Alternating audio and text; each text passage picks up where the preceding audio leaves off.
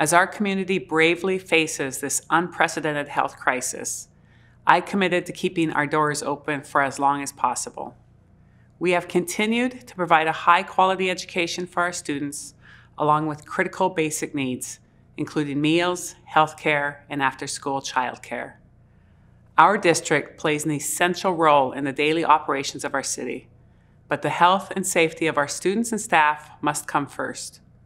With our district's first confirmed case of COVID-19 and many unknowns about this disease, I, along with our school board, have made the difficult but necessary decision to close schools starting tomorrow, Thursday, March 12th, for a minimum of 14 days. I am proud of the way our community has come together these past few weeks, and I recognize the hardship that closing schools will have for our families. I ask that our families and staff continue to support one another during this time. We will provide more details, including information regarding meals during this closure, very soon. Please continue to reach out to us with questions or concerns, and we will continue to provide updates throughout this closure.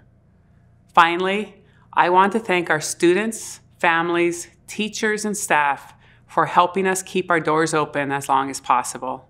Our teachers and staff bravely joined the front lines of our community's response by keeping the important daily work of our district going for as long as possible. Our students stayed committed to learning, and our families were engaged and held us accountable. Thank you to the entire Seattle Public School family for helping us keep our community safe and healthy. More information will be coming soon. Thank you.